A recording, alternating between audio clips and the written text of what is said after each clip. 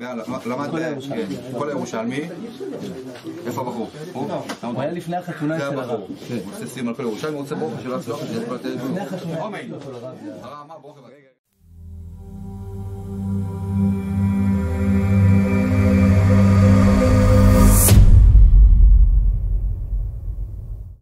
Yerushalmi that really every Jewish man should know about, because it really is a foundational text for us to understand the theology of what we're supposed to be doing as Jews, how we're supposed to be learning Torah, how we're supposed to be thinking about Torah.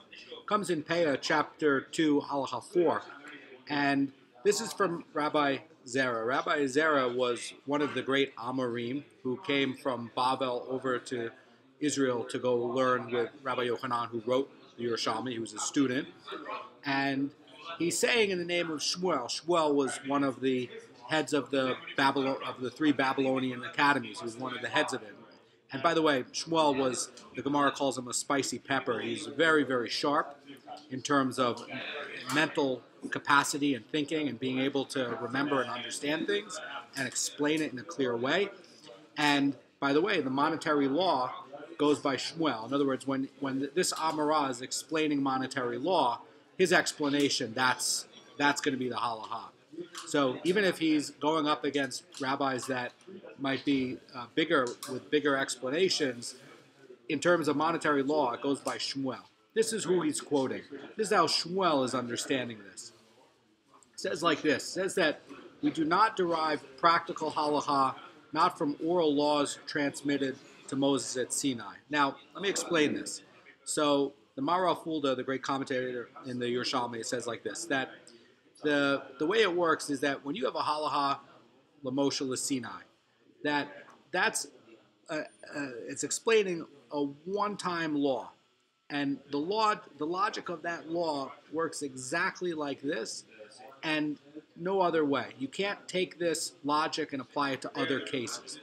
That in Gemara learning is called a hekesh, or binyanav, where you're using this as an example to go and to extrapolate it out to other cases. The very famous example of a binyanav or a hekesh, is where you have in the Torah about returning lost objects.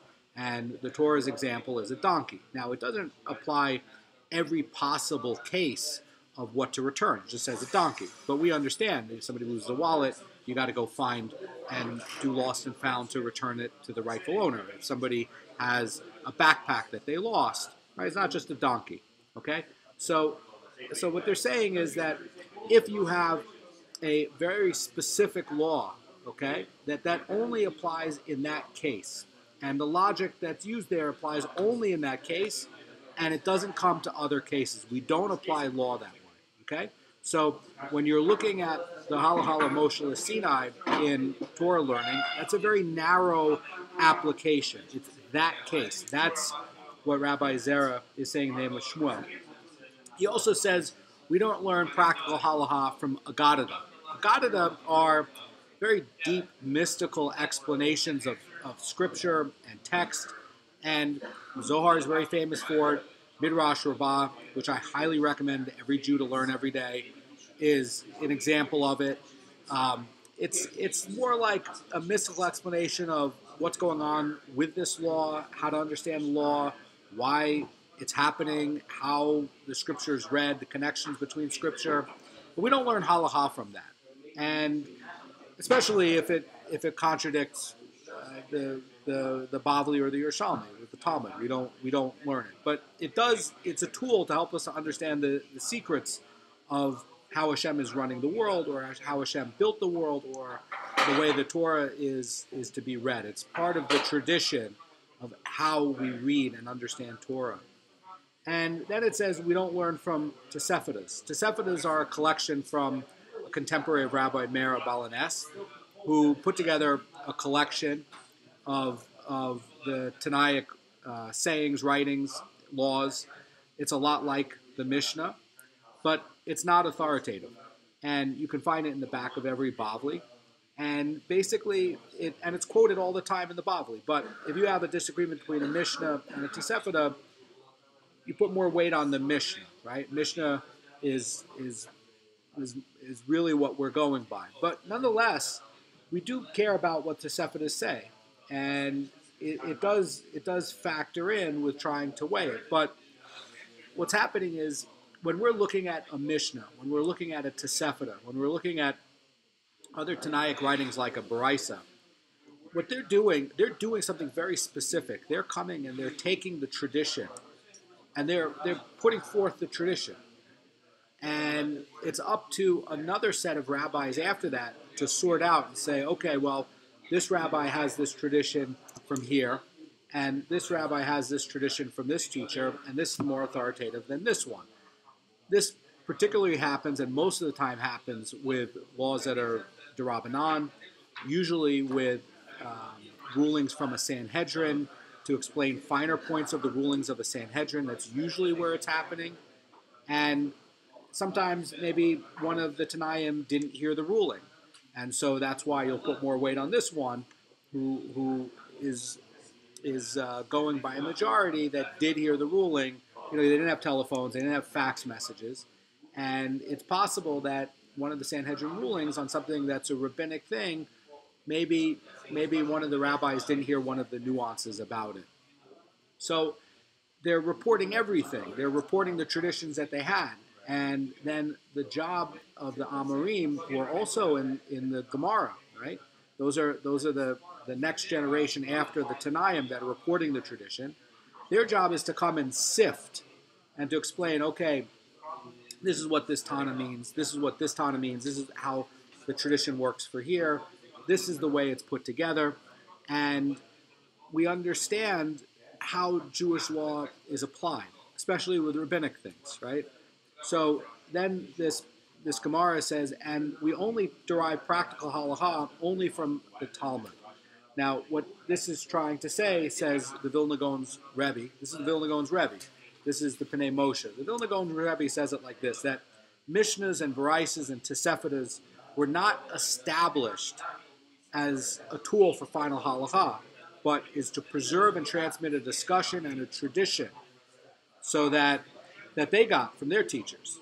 And in contrast, the main objective, says the Pnei Moshe, of the Amorim, who is that next generation after the Tanaim, is to sort out the different views and then to establish a final halacha.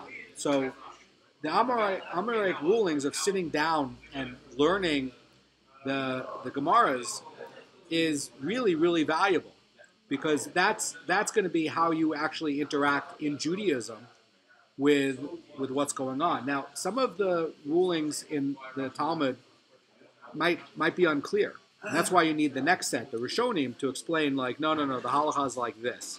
Because it takes those ones that are not so clear, or maybe they're cases that are close to a case in the Talmud, but not exactly a case, and they have the knowledge to come from all the Gemaras in the Shas, and to say, like, no, in this particular case, it's going to be like this. So that's a tool that you can have as a really basic theological tool for you as a Jewish man to come and to sit and to start to understand what's going on with this fabulous, amazing text called the Talmud. It's a tool, but you have to learn how to read it.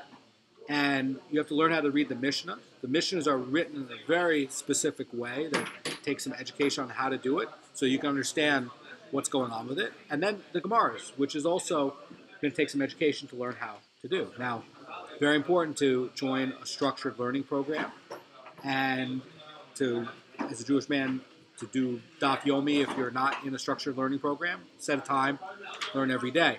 But you don't just open up and learn by yourself. You want to learn the tradition. You want to learn how to learn.